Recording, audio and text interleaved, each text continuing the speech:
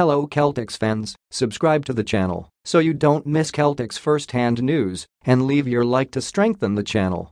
While the hype in Boston tends to surround Jason Tatum and Jaylen Brown, Al Horford has been a steady factor in the Celtics' success for not one, but two highly productive stints atop the parquet.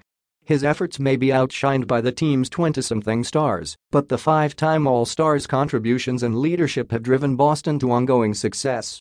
Horford found a second wind in his lengthy career following a 2020-21 campaign in Oklahoma City that saw him play in just 28 games due in part to COVID-19 shutdowns.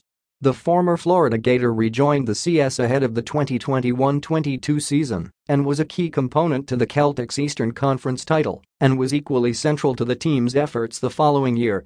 Leave your like on this video to keep up to date with everything that happens at Celtics. Thanks.